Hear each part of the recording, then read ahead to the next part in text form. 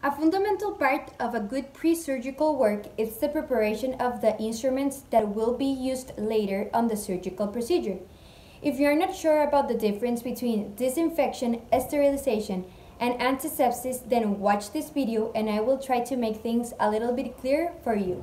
By the way, check out the code in the description for 50% off your first webinar at Webinar Vet. The definition of sterilization is the destruction of all organisms, bacteria, viruses, spores on an item that subsequently will be in contact with tissue during surgical procedure. On the other hand, disinfection is the destruction of most pathogenic microorganisms, but this procedure does not kill or completely inactivates all microorganisms. Also, it's important to say that disinfection happens on inanimate objects. Now, antisepsis, it's the destruction of most pathogenic microorganisms but on living things.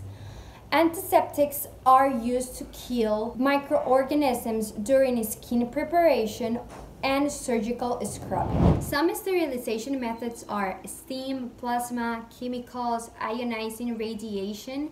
Disinfection usually involves the use of more liquid compounds such as alcohol, quaternary ammonium, chlorine compounds, among others.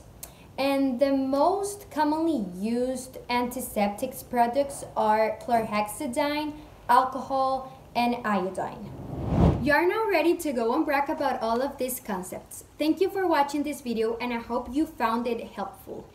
Don't forget to like, subscribe, and hit into the notification bell to be notified every time we upload a new video on our channel. Are you a member of the veterinary profession? Continue your learning with our online CPD membership at the Webinar Vet.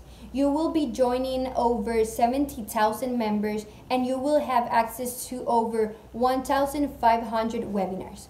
Or maybe you're a student and looking for more veterinary resources, then check out Wikivet, our online free veterinary encyclopedia.